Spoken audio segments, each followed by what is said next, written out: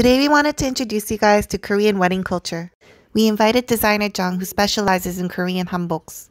Designer Jung takes pride in providing hanboks for the New York City community, whether it be parades, celebrations, weddings. A lot of Korean families just rent the dresses for picture purposes. You know, even if they can't do the traditional Korean wedding, they can just rent these and do the picture. We did that for our wedding as well. Traditionally, the mother of the bride wore pink because it symbolized the resentfulness of sending her daughter away. Blue was worn by the mother-in-law to represent her intimidating and ferocious aura. Mother-in-laws were scary in the olden days. Nowadays, the mothers like to wear a mixture of both colors so they can both look pretty.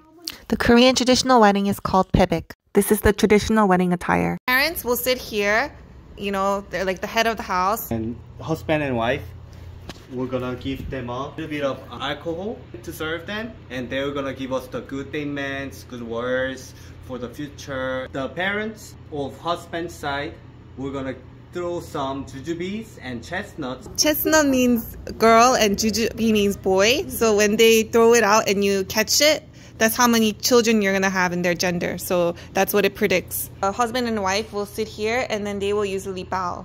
And you stand up and bow one more time. This is the more modern wedding attire. They're the things that you put on your head for the girls on the wedding. Very heavy. You can be a Netflix character. This is the king's hat, guys. 닥치시오! 걔 아무도 없느냐? The highest level general or warrior wore this. So stupid. So she's the first in New York, the first designer person who dealing with the hanbok. She also have a documentary film in YouTube. You can search hanbok story. 어머니 망금 나옵니다.